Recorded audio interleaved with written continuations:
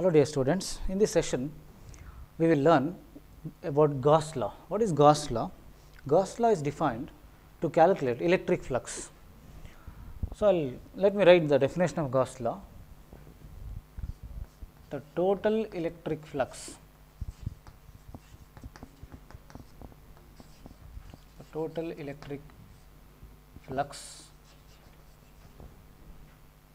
through a closed surface in vacuum,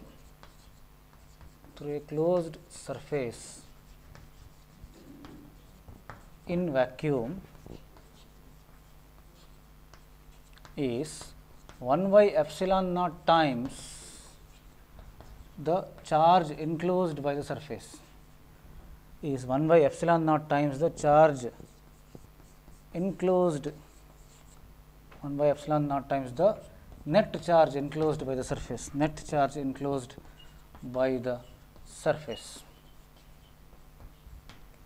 Most of the times you might have observed I am not writing the definition while teaching, but this definition is very important. We have to be little careful about the words. Total electric flux through a closed surface. Flux is defined through a surface, like force is between two objects, electric field is defined at a point. Flux is defined through a surface in vacuum, that is why epsilon naught comes, is 1 by epsilon naught times the total charge enclosed by the surface. Let me explain. Say there is a closed surface, there is a charge plus q, there is a charge minus q. Now, what is the flux through the closed surface?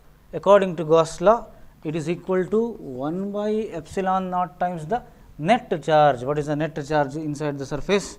Net charge is 0. So, the flux through the surface is 0. Let me take one more example. So, one more closed surface is there, and say here there is a charge plus q, here there is a charge minus 2q. Now, what is the flux in this situation? Flux equal to 1 by epsilon naught times the net charge. What is the net charge? Net charge enclosed by the surface. Outside the surface there are two charges, okay. But what is important for us is how many charges are there inside, enclosed. Charge enclosed by the surface is 0, no. So, here also flux is 0. And one more example, so if there is a closed surface like this and there is a charge plus q, now the flux enclosed is q by epsilon naught or 1 by epsilon naught into what is the charge inside q. Say for example, I will take a spherical surface,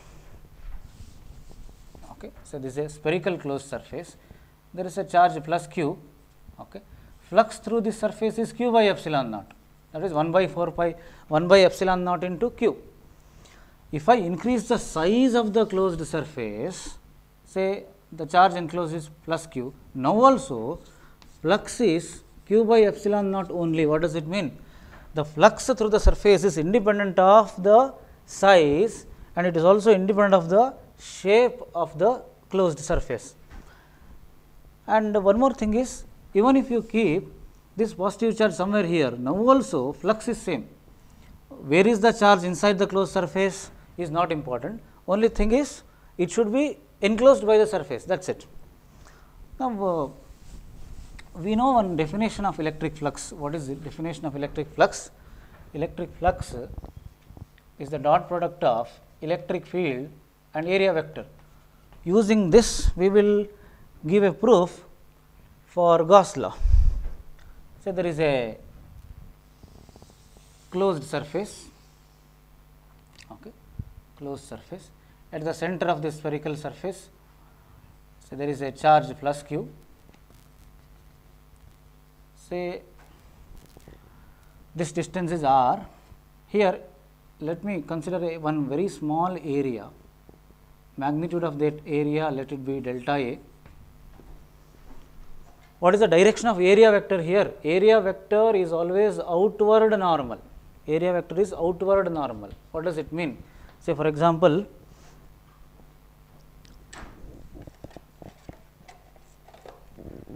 here there is a box. What is the area vector of this surface? That is, it should be outward and it should be perpendicular. What is the area vector of this surface? This is outward normal. Okay. So, here the area vector is outward normal, and what is the direction of electric field due to positive charge here? That is also away from the positive charge. That means, angle between E and delta A is 0. What is E dot A? Basically, it is E into A into cos theta.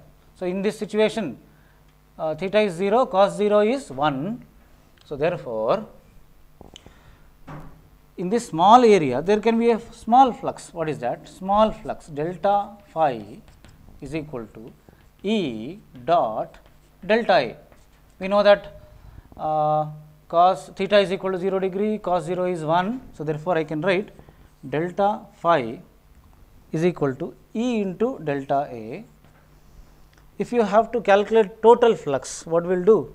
We will add the flux through these small areas throughout the sphere. So, what happens? Summation of delta phi is equal to summation of E into delta A. E is constant everywhere. So, here also E is constant, here also E is constant, because electric field just depends on the charge and the distance.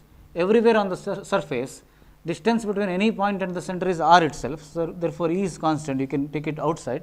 Summation of delta phi will give you total electric flux, that is equal to E into summation of delta A. If you add these small areas throughout the sphere, we will get total area of the sphere. What is total area of the sphere? 4 pi r square. Now, what we will do? We will substitute for E. What is the expression for electric field due to a point charge? Electric field with point charge is equal to 1 by 4 pi epsilon naught into q divided by r square multiplied by 4 pi r square. So, what happened? This 4 pi r square cancelled. Electric flux is equal to q by epsilon naught. So, instead in Gauss law, what he says? Total electric flux through a closed surface is 1 by epsilon naught times the net charge enclosed. Using Gauss law, we could have directly written this equation. No? This is a closed surface. Inside, what is the charge? Q. So, 1 by epsilon naught into Q. We could have got the answer directly, but here what we are doing is we have given a proof. So, that now we can trust Gauss law. If there is a closed surface, if the charge is inside the closed surface, flux through the closed surface is equal to 1 by epsilon naught times the charge enclosed by the surface. Usually, Gauss law is used to calculate electric field. Okay. Now, the next topic is calculation of electric field due to infinitely long straight wire, that we will do it in the next video.